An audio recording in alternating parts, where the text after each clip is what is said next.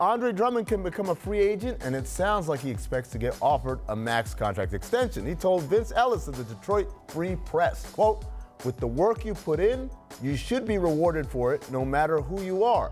If it's me or even a rookie, everybody feels like they should make a maximum amount of dollars." Guys, BS or Real Talk, get the signs up. 3, 2, 1. Good. Oh, yeah. Who don't feel that? Who don't feel like they should make a maximum amount of dollars? I mean, we all know your pro career is short-lived. I mean, some guys play 2 or 3 years, so you try to maximize your dollars, period. If you're Drummond, you better get every dollar you can right now because his game isn't really conducive in this moment in time in the league to shooting offensively the way that the league is going. But let me say, when you see guys like, and I know these aren't max players, but they're very highly compensated players, Steven Adams, Rudy Gobert, even a guy like Joel Embiid, who we like to think is a shooter, but you look at the numbers, his three-point shooting isn't that great at all. I kind of feel like we say, oh, bigs don't matter anymore, the game has changed.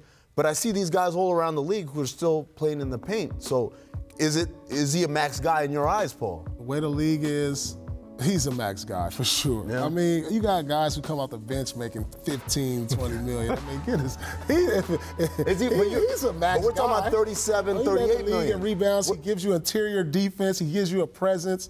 In this league today, he's a max guy, 100%. I don't know how many teams are going to be lining up. I don't know who's going to give it to him. Yeah. But in theory, I see what you're saying. You know, in theory, is he a max guy? Yeah, but is he actually going to sign on the dotted line for max money when the time comes? Hassan Whiteside was the other name I was trying to think of. Now, he is a max guy from his last contract. Exactly. Yeah, but is he a max guy? Well, see, I think most people would take Andre Drummond over Hassan Whiteside. In a heartbeat. So by that token, if I'm Andre Drummond's agent. That was a few years ago with Whiteside. I mean, Drummond comes in at a bad time, and sometimes timing is everything, and he doesn't have that on his side in the moment. All right, last up, Magic coach Steve Clifford said on the Jim Rome show, when asked about Markelle Fultz, quote, "I think he's feeling better and better physically. He's going to be a big part of our team." Guys, BS or Real Talk, 3, 2, 1. I'm just going to fan myself here because whatever the middle is on this man. I mean, how do you know? How do you know what Fultz is going to be? Nobody knows. That's why this thing is just going to spin until the end of the year. I want to believe, as somebody who grew up in Orlando, that Fultz can turn into the star everybody wanted him to become. I just don't have that confidence having seen what he's done in the league so far. You know, there's an old saying, fool me once, shame on you.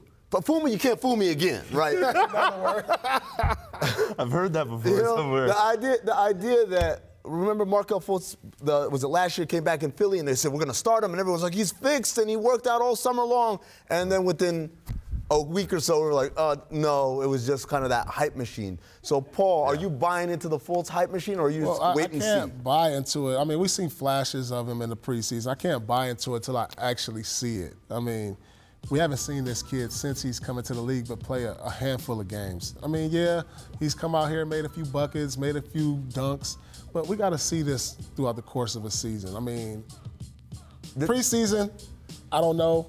Looks, like I said, flashes, but the two things for me see it. Are, one, regardless of whether he can shoot or not, that has no bearing on his ability to play defense, his ability to drive to the basket, to continue to be dynamic. That was one of the things I saw in Philadelphia. He used to get, kind of crushed a little bit because he wasn't hitting a shot, so everything else kind of deteriorated. The other thing is, Orlando doesn't have a lot of depth in the backcourt. They're a team with a lot of bigs. Last offseason, they went out and got more bigs. I don't know why. But so there's opportunity for them. There's a need. I'm still curious to what the injury was. Like, what was it? Here. That's what I'm saying. So, like, it was no real, I mean, I don't know. But that's why, but that's why Steve Clifford said exactly what he said. Because you've got a kid who's dealing with some confidence issues on the floor. So you got to pump it up every chance you get. So I understood why he said what he said, but I don't think he even believes what he said in the moment. You're shocking for an NBA coach, huh? You're still a coward. Oh, get out of here. I'm going to fan it this way. I mean, come on now. Markelle Fultz is the ultimate. Which way does it go right now? Thanks for watching ESPN on YouTube. For highlights and analysis, check out the ESPN app. And for live streaming and premium content, check out ESPN+.